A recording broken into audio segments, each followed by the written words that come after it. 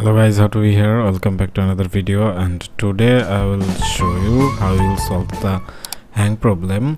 I mean, this problem usually happen when you have some issues with the mouse and the keyboard and also the software. I mean, the basic softwares you are using, and this will solve the issue. And on the other hand, if you have this problem in your PC, and if you are just installing a new Windows, then you will face a issue like it will just go hang in the selection part. I mean, while you are just formatting the disk or selecting the disk or choosing the disk for the Windows, then it may hang and no button will work. So this by this method you can solve that issue also.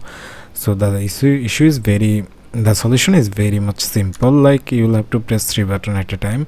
Like, you will have to bring out the task manager. I mean, if you press Alt, Ctrl and delete at the same time, this will bring the locks the switch user and the sign out and the task manager. And by this way you can just simply solve the issue. And I'm facing this problem like over 2 years or more, and this problem basically happens to me. Like, I think this is a virus or something else, but I can't be able to find it out. But with the new configuration, this problem still happens. So this is the best way you can solve the issue. Like, you'll have to press 3 buttons at a time, and yeah, hopefully this will work for you. And that's all from today, guys. If you are new, make sure you hit the subscribe button for more of the interesting videos, and I hope to see you all soon with another interesting videos. Till then, have fun, good luck, and peace.